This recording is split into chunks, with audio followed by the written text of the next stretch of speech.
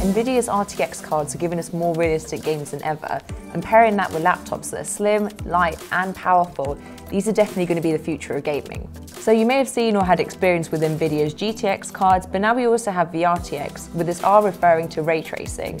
What ray tracing means is that it's the process that simulates the real-time behaviours of light, giving you an extra layer of realism to a whole host of games. Aside from the ray tracing, performance is a key aspect that sets the RTX cards above the rest.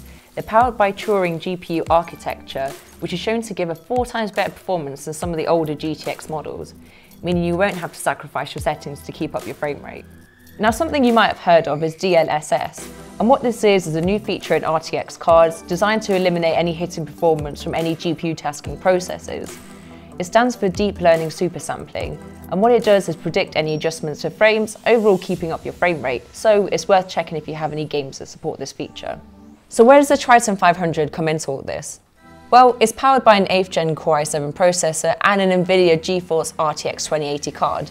Alongside that powerhouse of hardware, it weighs in only 2 kilograms and is 18mm thick. So this laptop only has one place, and that's by my side always. This is the model I've chosen for myself, mainly because of the RTX 2080. That was definitely one of the persuading factors. More and more games are becoming compatible with ray tracing, from games like Minecraft to the new Modern Warfare and the upcoming and long-awaited Cyberpunk. So let me know what you think in the comments below. Do you have an RTX card? Would you want one? And what games would you like to see compatible with ray tracing?